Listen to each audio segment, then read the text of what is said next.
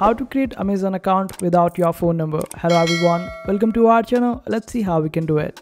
So for this, just simply open up amazon.com or the application of Amazon on your phone, and after that just simply click on the option of create a new account.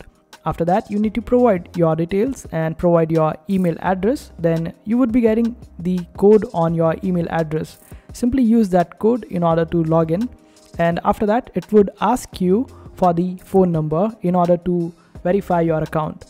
For that, just simply open up this website, which is quaker.io. Here you can get the temporary phone number. Just simply use any of the phone numbers. Suppose I'm using this one.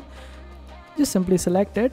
After that, you would be able to see all the different messages over here, and make sure that you have your ad blocker enabled in order to see all the messages. This way you can use this particular phone number and get the message and see it up, and you won't have to use your own phone number. And this is how you do it.